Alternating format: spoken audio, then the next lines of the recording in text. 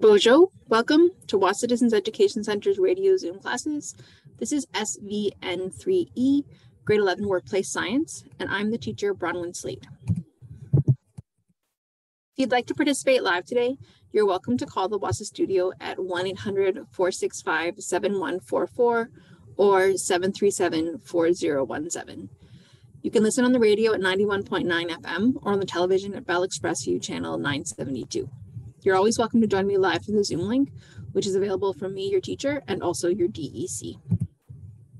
Our classes are scheduled on Monday through Thursday from 3 till 4 in the afternoon, and we are in our 5th week of our 9-week course.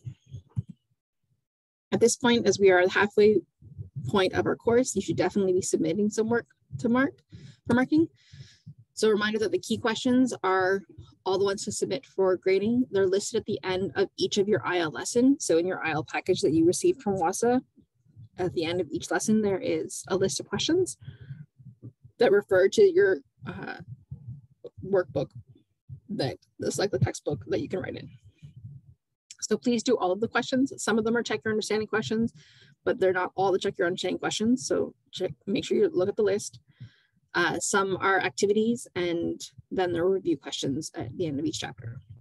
So please show all of your work, including your steps in your thinking. Explain to me what it is that you're really meaning. Don't just give me one-word answers, give me full thoughts. And make sure you're answering the question opposed to just writing on the topic. Make sure you're actually answering the question. You can do it by hand or electronically. Either is completely fine. If you want to write in the workbook, you can. It is your workbook to keep. So it's yours. You can write in it, though the spaces are very small, so you might not have enough room to actually answer the questions well. But it's your call depending on, you're writing. If you're going to do it electronically, that is also fine. The files that are easiest for me to open are Word files and Google Doc files. Everyone has access to Google Doc through their NNEC email address. If you need help signing into that, let me know. If you're going to use a different file format, it's probably fine. But if you could just touch base with me so that we can make sure that I can actually open your files. We don't want you to do a bunch of work and then I can't actually open your files. There are 3 methods for submitting your work. The first is to scan your work in and sign electronically. So if you've done it by hand, then you can scan it in through a smartphone. The iPhone Notes app has a scan function, and the Android Google Drive app has a scan function.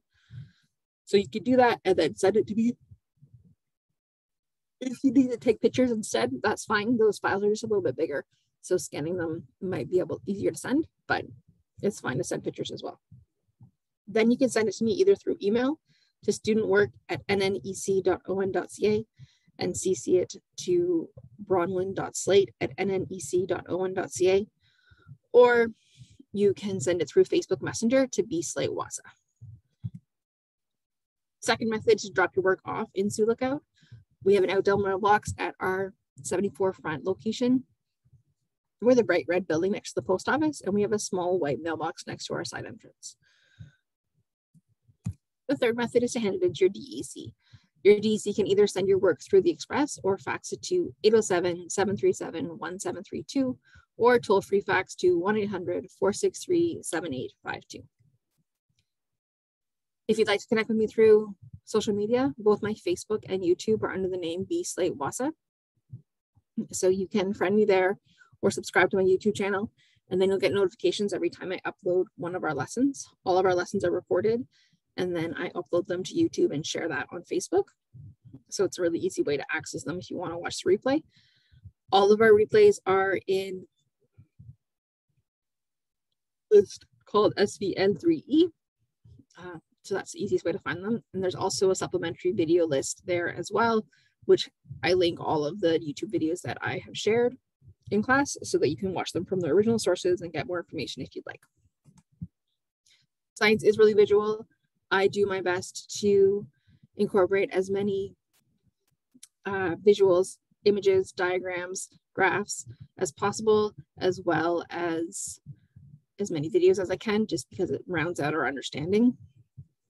So tapping into the actual videos is going to set you up for the most success.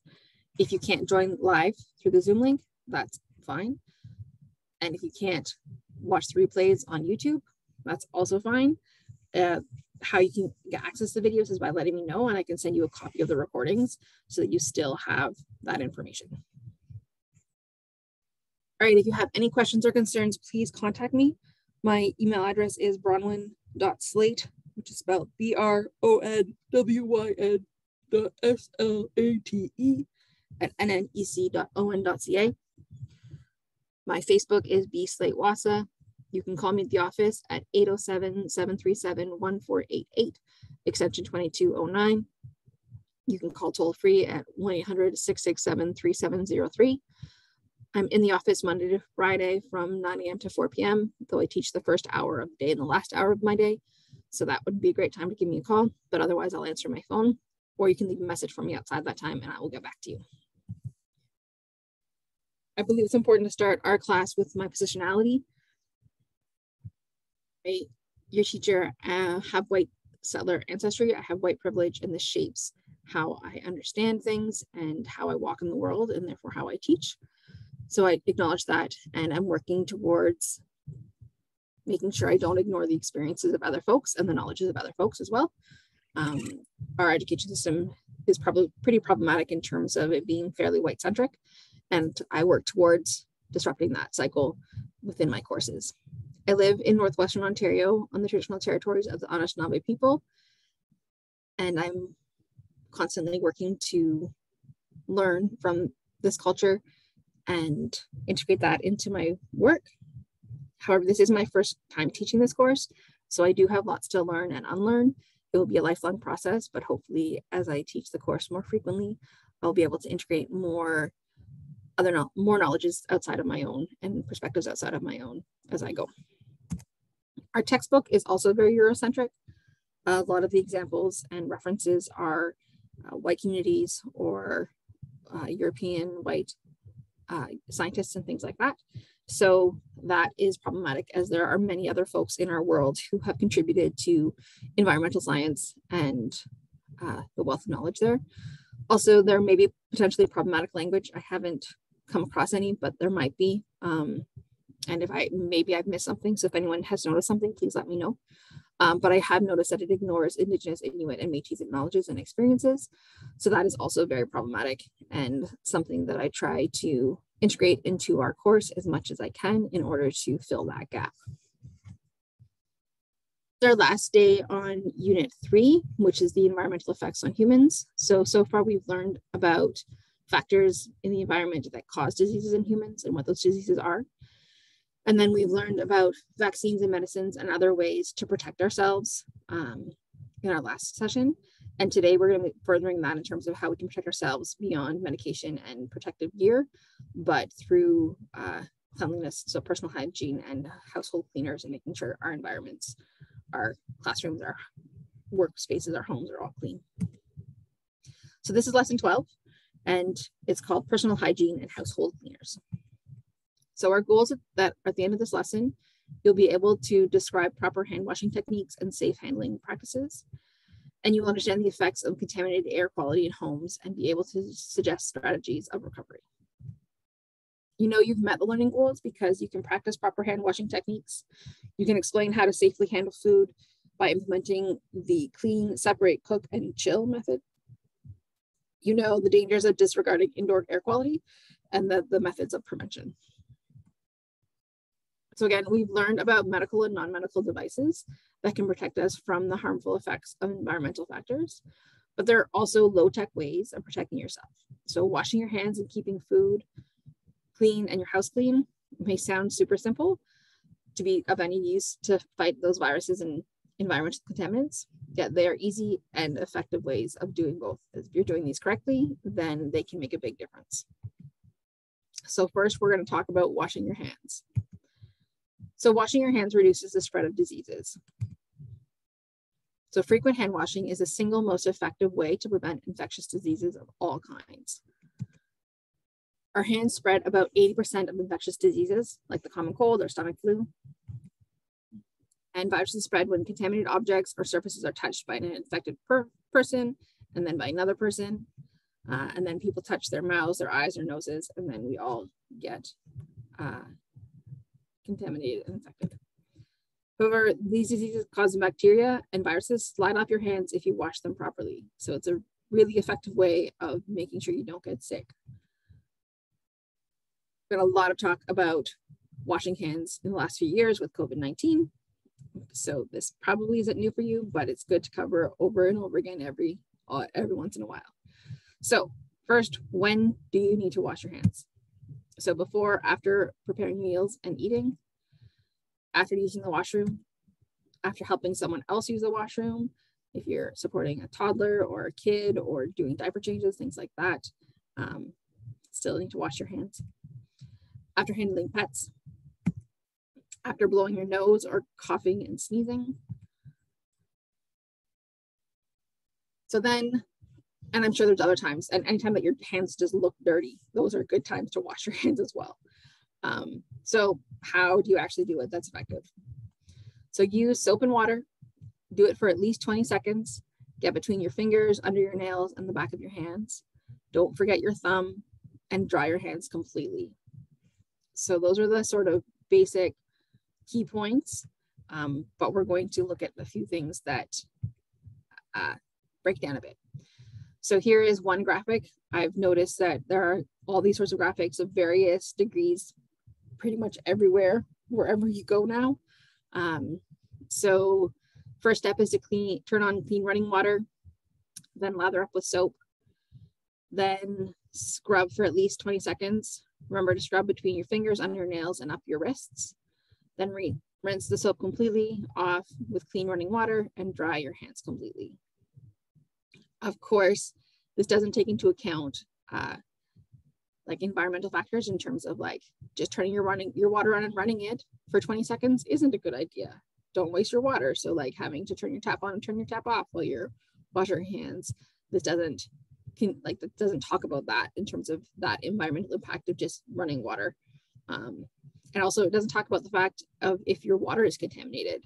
So most of the things that I've seen don't engage in that idea is that if your water isn't safe, then washing your hands, what do you do then? How can you manage to have clean hands if your water isn't safe? So another image or another set of images that I really like, here with soap, rub your palms of your hands together, sort of gives you step-by-step of what to wash. So rub each palm over the back of the exposing hand with fingers interlaced. Interlace your hands and rub your palm to palm. Interlock your hands and rub the backs of your fingers into the opposing palm. And then you'd switch. Grasp your thumb with the opposing palm and rub while rotating. And then clasp your fingers, rotating each hand onto the opposing thumb. So this just gives you sort of what you're doing for those 20 seconds. So if you're not just rubbing them back and forth, but how you can really cover all of your hands. We're going to watch one video that I liked about washing your hands. Again, I know this is probably repetitive, but it's still super important to make such a huge difference.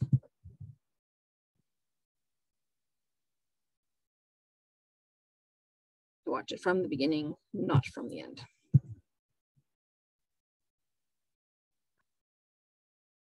All right, it's causing me trouble.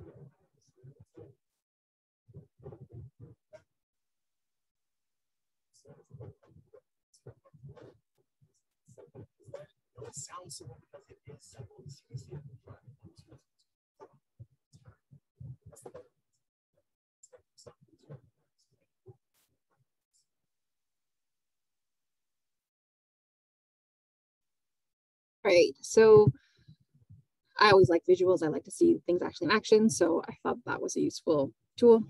Just one thing to note in terms of hand sanitizer, as I know it's something that can be concerning in some folks' homes.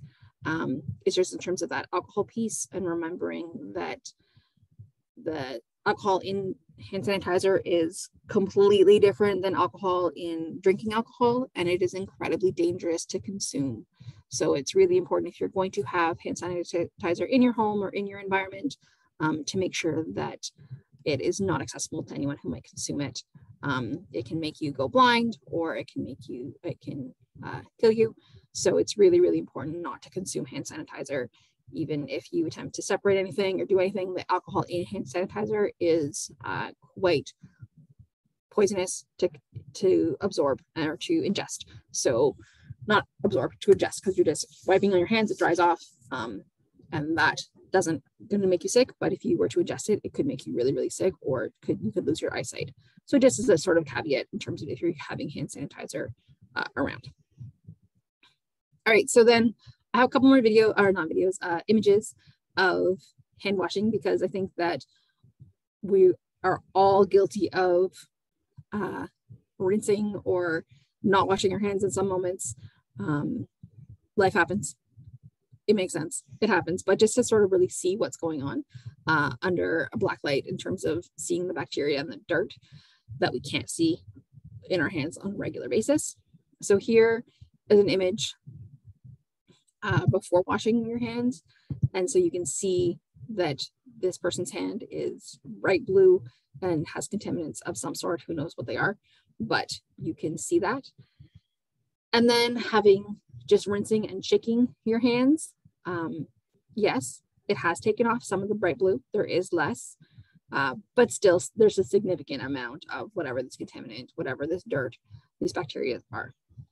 if you do it for 6 seconds so not immediately rinsing and stopping, but for a little bit longer, just with water, you can again see that there continues to be improvement. It is better, but there's still lots of contaminants on your hand.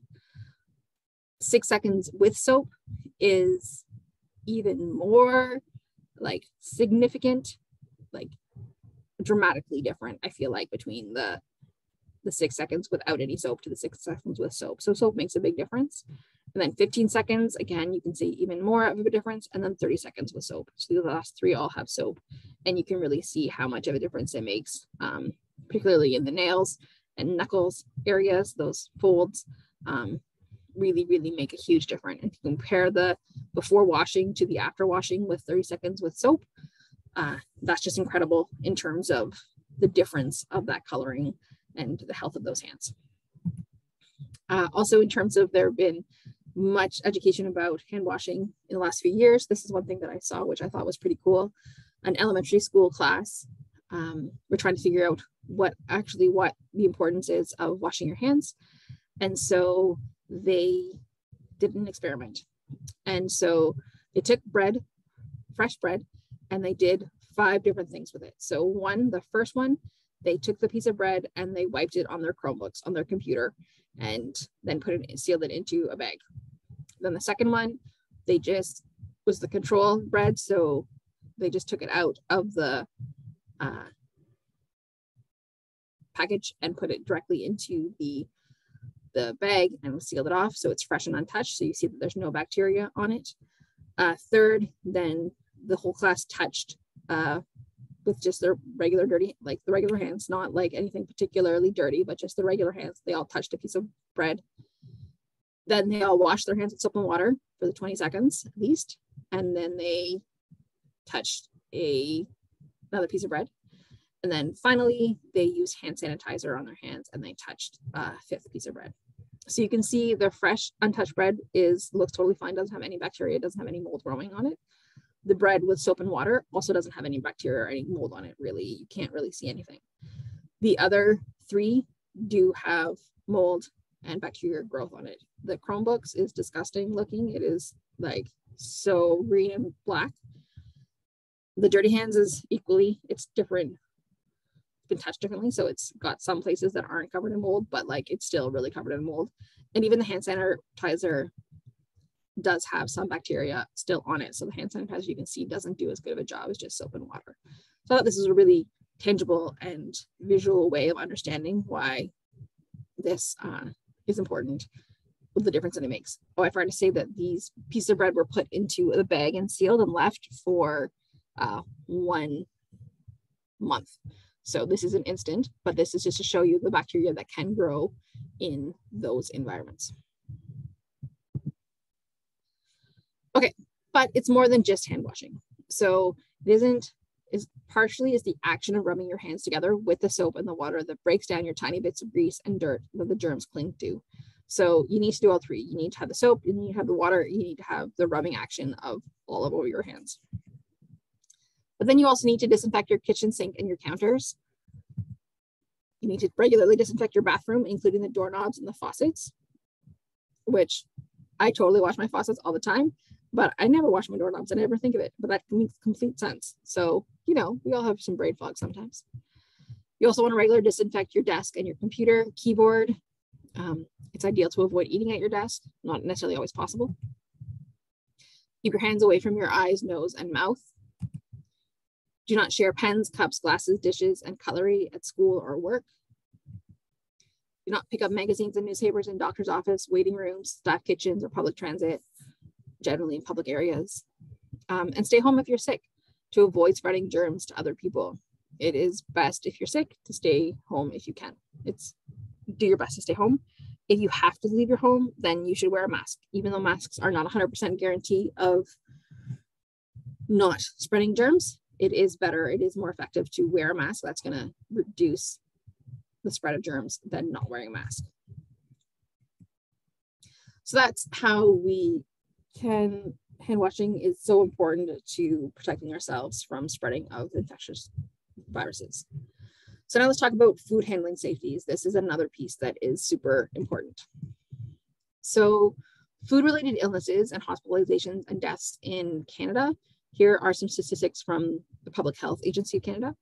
So 1 in 8 people, so that's about 4 million Canadians, get sick each year from contaminated food. So that's a lot. 4 million people a year get sick from contaminated food. Sorry, that word's bugging me today. So that's over 11,500 hospitalizations and 240 deaths each year related to food-related illnesses. That seems wild to me. The most common culprits in Canada, so this would be different in different places in the world, but in Canada, for food-related illnesses are norovirus, which is a leading cause of foodborne illnesses and hospitalizations. It has up to 1 million illnesses and 21 deaths. Listeria is another leading cause of foodborne illnesses each year. So having only 178 illnesses and 150 hospitalizations, but having 35 deaths. So less illnesses and hospitalizations, but more severe and more people dying.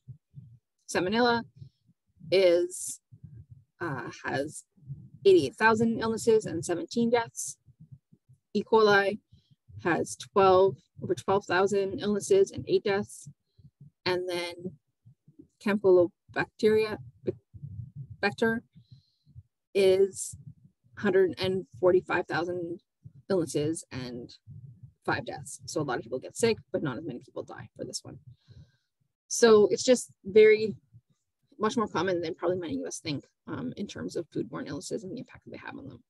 So there's this 4-step food safety tips, which we're going to talk about multiple times, but I'm just going to say it more times I say it, the easier that'll be to remember. So clean, separate, cook, and chill. So clean your hands, your kitchen surfaces, your utensils with warm soapy food. Separate your raw foods like meat and eggs from your cooked foods, from your fruit and vegetables to avoid cross-contamination. Cook your food to safe internal temperatures using a digital food thermometer if possible, and chill your food and leftovers within 2 hours. All right, so let's look at this a little bit more. So foodborne illnesses are what happens when a person gets sick from eating food that has been contaminated with an unwanted microorganism or pathogen. It's often called food poisoning, and it's often mistaken for the stomach flu because the most common symptoms are stomach cramps, nausea, vomiting, diarrhea, and fever, which are also symptoms of stomach flu.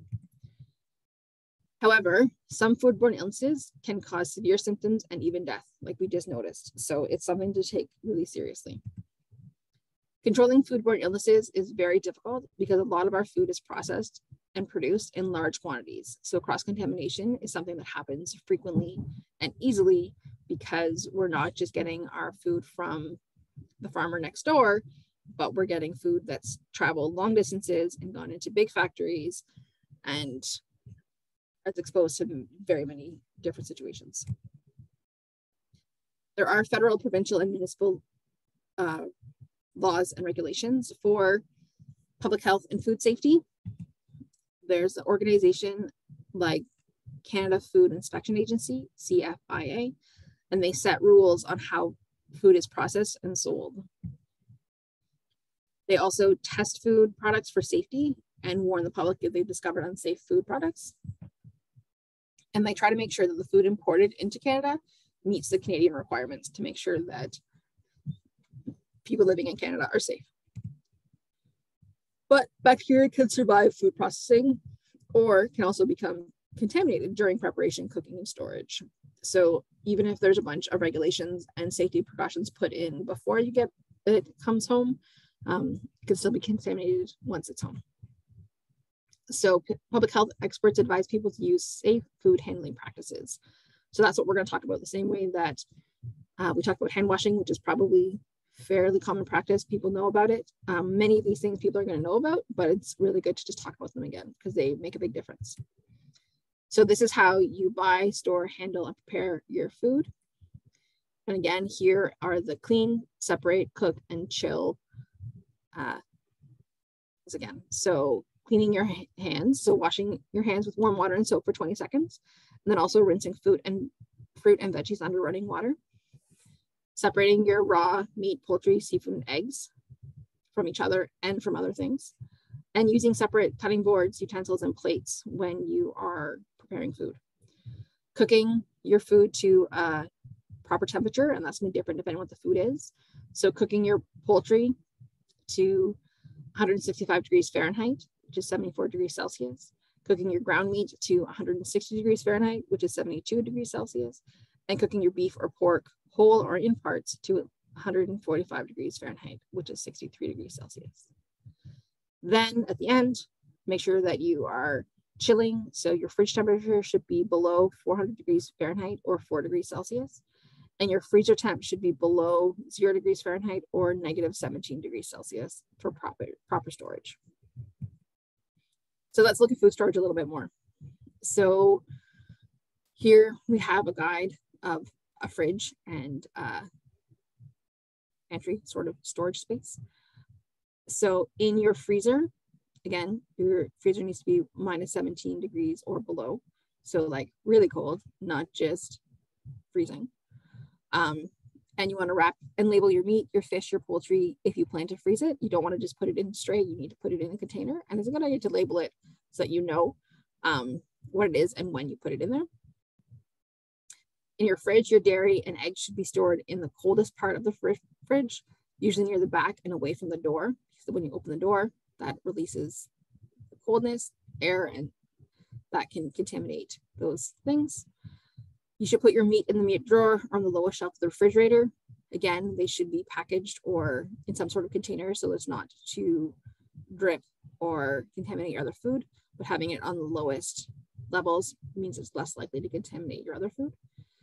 And using your crisper or produce drawers for veggies to keep them safe, though you still want to be careful just because if you have, again, that's why you don't want raw meat to be sitting just exposed in your fridge. Having it in a container means that you're less likely to contaminate things.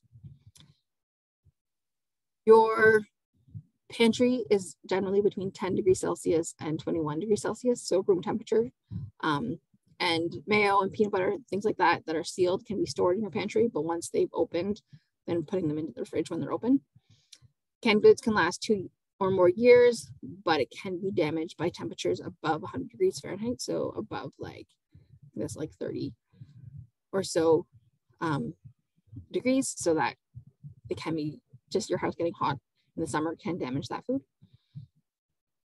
Some like potatoes and onions and things like that, you want to have them in a dark, cool part of your pantry. And if they start to go bad, remove them. This also says to keep them separate so that they don't cross-contaminate. And fruits like peaches and plums, ones with pits, should be placed in closed paper bag until ripe and then refrigerated. And keep tomatoes in the pantry only if they're eaten within 1 to 2 days. Otherwise, they go in the fridge. That's just something to keep in mind in terms of how you're storing your food. So then here's another one about talking about the minimum cooking temperatures in a little bit more detail. So again, we've got our clean, separate, cook, and chill. You see that keeps coming up on all my slides. Different infographics, that different images that we're seeing, you see that it's really important. So 165 is the minimum internal temperature for poultry. So that's including chicken, turkey, duck, and goose, all of their parts. Also wild game animals. So if you're hunting and you're cooking it, you want to make sure that it's 165 degrees Fahrenheit or more. Any processed ham or pre-cooked things, you want to reheat it. You want to cook it to 165. And any leftovers or casseroles, again, 165 degrees Fahrenheit. Then things that are things with ground meat or meat mixtures or egg dishes can be cooked to 160 degrees Fahrenheit. Fresh beef, veal, or lamb can be to 145 degrees Fahrenheit. They say to rest it for 3 minutes before testing it. So make sure that you're not tapping the temperature immediately after taking it out of the oven or cooking it. Fresh pork and ham also needs to be to 145 and resting for 3 minutes. And fish with fins to 145. Then any fruits or vegetables cooked for hot holding. So like if you have it sitting somewhere in a buffet container sort of things, it should be cooked to 135 degrees Fahrenheit. This is really key. The danger zone. So bacteria grows the most quickly between the temperatures of 70 degrees and 135 degrees Fahrenheit. 70 degrees is about room temperature. So that's like sitting out on the counter until you cook it. So it's really, really important to be careful. Okay, so now we're going to watch a video about food safety.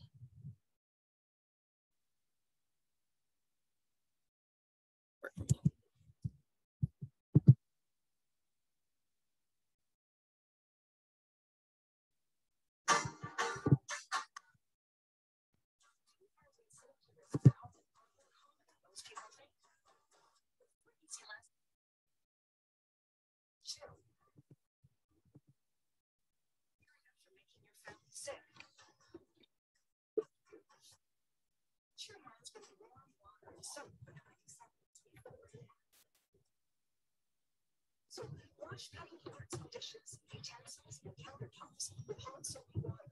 Release the water. Food item. Onto the next. Rinse all fresh fruits and vegetables under the heat at a time.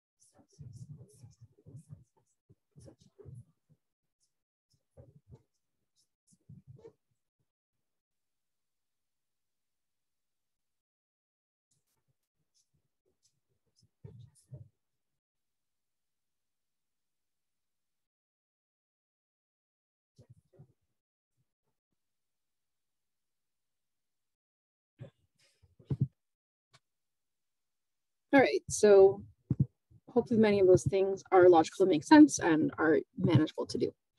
So now you can do the key questions on page 98, the check your understanding questions 1 and 2. Okay, so now we're going to talk about indoor air quality.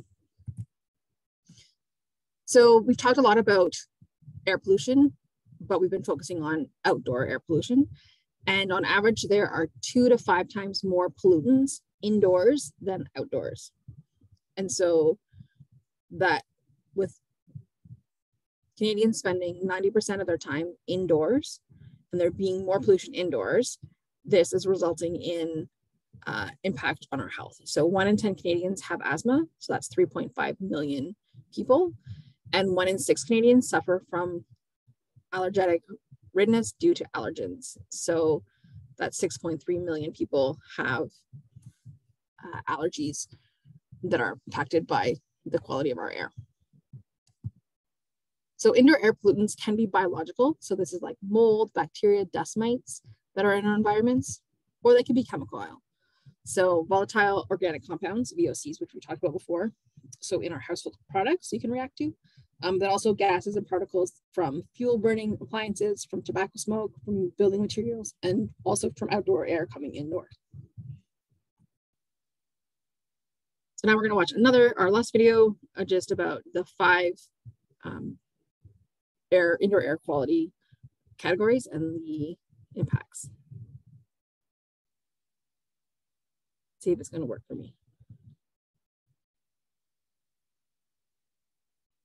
Take that as a no.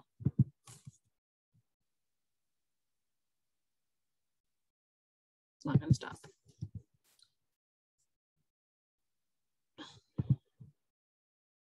Okay. When it comes to assessing a family's indoor living environment, the Environmental Protection Agency identified 5 indoor air quality categories of concern that all homeowners need to be educated about. 13 is the 5 major levels of indoor air quality. Indoor air quality is a major human health issue in the United States and Canada. Spend 90% of their time indoors, pollution, society impacts, and generally separate from the